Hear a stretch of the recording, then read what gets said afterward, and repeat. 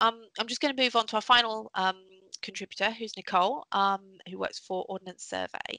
And we're going to talk a little bit about communicating data quality, because I know my personal experience is that quite often people don't necessarily need data to be perfect, and if there's flaws, they're okay with that so long as they know that, if you know what I mean. So sometimes known quality data, even if it's got some problems with it, might be as useful as perfect data, if such a thing exists.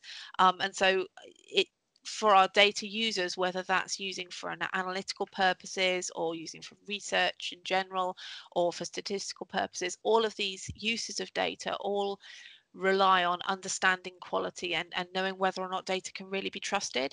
So Nicole, do you want to tell us a little bit about your work? I'm sorry, I will get rid of this cat.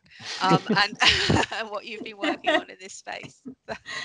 Yeah, thanks, Rebecca.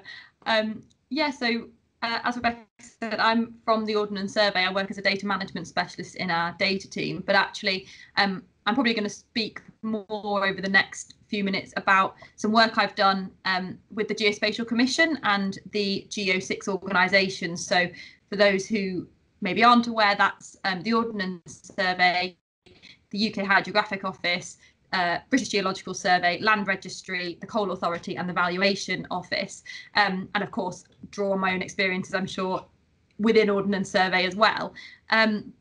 But in particular, some of the work that I was involved in very heavily last year and continuing into this year was the Data Discoverability Project. So it's a project sort of looking across all of our organisations about how we can make our data more discoverable, and that, as you can imagine, has got a whole ream of different types of work going on. You know, some around kind of search engine optimization, some around a lot of focus on the metadata of a data set in particular, and that's kind of where quality comes in.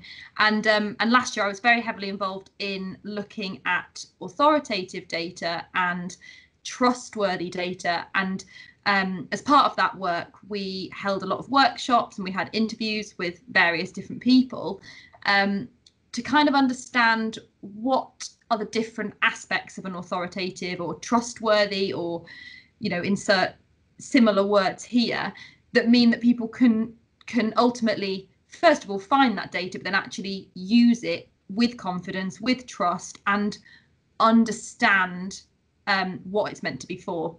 And so in sort of our workshops, of course, some of the types of things that came up were around statutory mandates or legal obligations or public tasks, for example. But actually, a really key theme that came through time and again was around data quality, and actually how the two things kind of went hand in hand, and that, you know, it was all very well and good having perhaps, you know, a mandate to be a specific provider of a specific type of it was about geospatial data, but the concept applies definitely more broadly.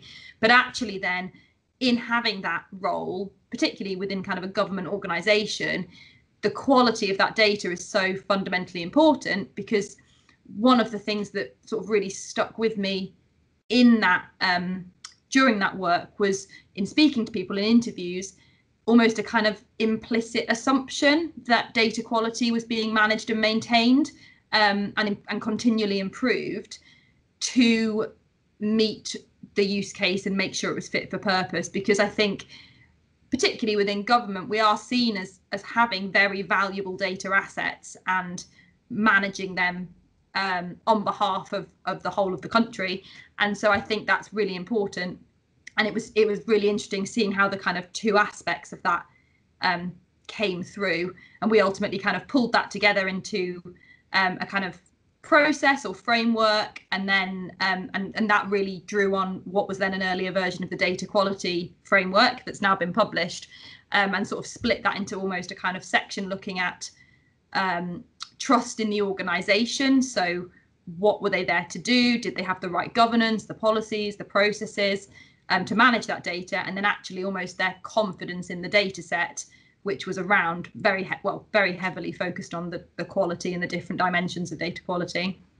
And so I guess, as you say, people have this kind of implicit assumption that government is working really, really hard on the quality of data. And I think we all really wish we had the time it would take and the resources it would take to actually make sure all the data was amazing all the time. But also, I think all of us who've worked in government data know that the reality is it will quite often be fit for one purpose, but much less so for another purpose. And that there are always limitations, and that if we were ensuring that the data was perfect, there would simply be no time for us to do any of the many other important jobs that we've all got to be doing. So what did you find about how the importance of kind of communicating that information to people, and what they really needed to know about the strengths and weaknesses of that data?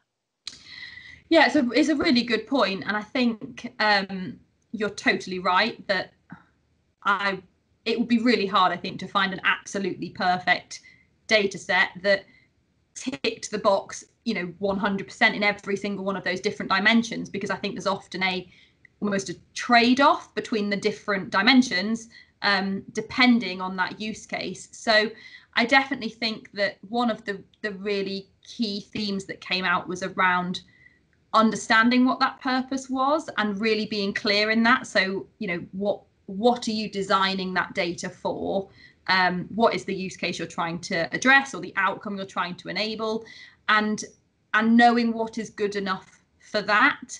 I think that we do live in a world now where data is everywhere. Data is ubiquitous. There's more and more data, every moment. And I think, sorry, I've lost my train of thought. We do live with lots of data. But and I think my point was going to be that I think people are using data in ways that maybe wasn't necessarily envisaged at the beginning of when that data was, the data life cycle, when that data was created. And that's not a bad thing. That's that's how we get innovation. That's how we get new outcomes, all of the great stuff that is going on. But I think it's really important, particularly in kind of a data set's metadata, and to have all of that wrapper around that maybe does really clearly lay out, what is this data about? What this data about? What was it designed for? That doesn't preclude it from other use cases, by any means, but at least it helps to go in with that, or to start looking and understanding perhaps then what might be some limitations. And actually, in that kind of constantly evolving world, we're doing this at Ordnance Survey, we're constantly trying to evolve our data to meet those other new use cases, and that means our data constantly evolves.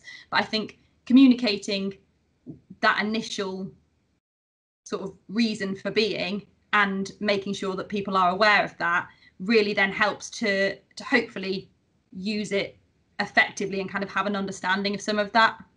Not necessarily the limitations, but just to kind of not just always use it with rose-tinted glasses for any purpose and then potentially not quite get to the outcome you were expecting. I identify with that so much. I think that it's something that it's the massive strength of government data that one data set will go in 15 different directions, but it's also that challenge that just because it can, or just because that might be the only source that we have, it doesn't mean that the design of that data will magically suit those 15 different directions. It doesn't mean that we have a choice, because it still may be the only data set that we have that tells us about a certain subject. But making sure we're using that data with our eyes open and fully informed is really, really key. So that's been really interesting to talk to all of you, actually, to hear about the way that building a culture can really help to support data quality work, the importance of assessing and using really solid methodology and consistent dimensions for assessing data quality, for making the right improvements, targeting at the things that make a sustainable change in data quality, and then making sure that that's being communicated widely and with the right context. So thank you all for that. And I believe now I'm going to hand back to Charles, and we'll start the kind of roundtable questions portion of the session.